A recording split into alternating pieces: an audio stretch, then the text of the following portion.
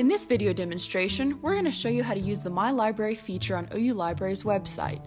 My Library allows you to build a customized list of resources such as databases or library research guides. Databases are a collection of resources on a specific discipline or subject.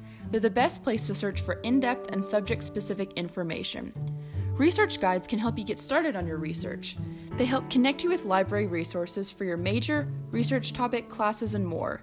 To begin, you must be logged into the library website.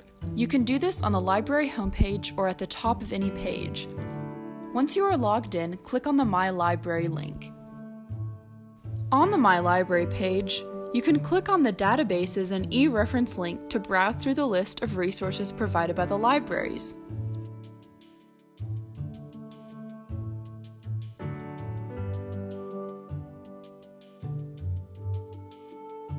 On the My Library page, you can also search by title or keyword, or you can filter results by subject or resource type.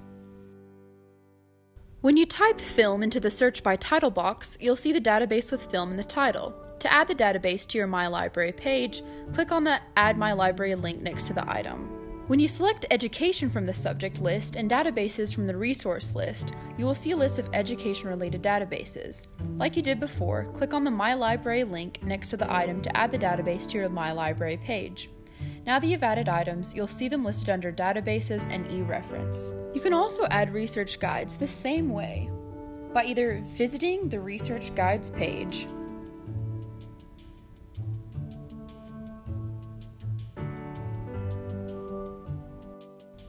or by searching by title or description,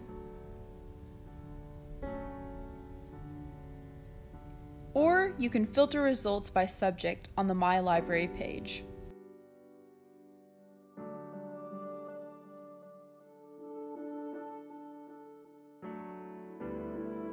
When your databases and research guide selections are added to your My Library, you can select your 5 favorite items to display on the library homepage every time you log in.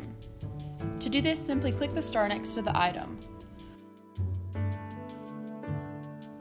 Once you've starred your items, you can go to the homepage and you will see that they are added under the My Library section. If you want to remove items from your My Library page, you can do this by clicking on the Remove icon.